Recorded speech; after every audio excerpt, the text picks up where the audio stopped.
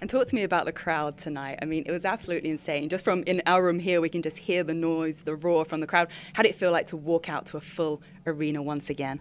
It sucked, man. People were yelling all kind of crazy stuff as I was walking to the ring. We couldn't hear that part. Yeah, I could hear it because it's directed right at me. But it's all good, you know. I'm just happy I'm in a place where I don't care about that stuff. I hear it, but it's just whatever.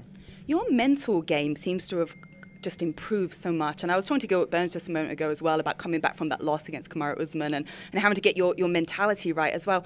If you were to give a percentage to the physical training and then the mental work you do, I know your nutrition's spot on and everything you do with metabolic tracking, all that kind of thing, but if you were to put a percentage on the mental side of things and growth that you've had, what would you say it is?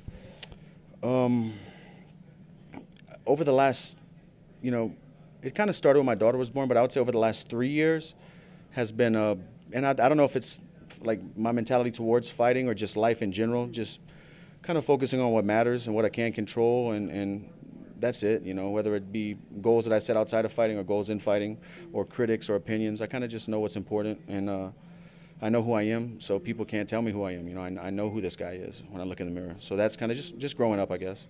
Does having a daughter bring that out of you as well? Yeah, I can't wait to go home tomorrow to see her. Yeah. It does. It honestly makes you look at life in perspective and makes me, like when I was younger without a daughter, I was just fighting and I didn't care about, you know, getting damaged and doing it. But now I think about my daughter. You know, fight week's an emotional week for me because I know this is dangerous. So that's why when Conor says stuff like that, you know, about death and stuff like that, it really touches me, you know. No, like,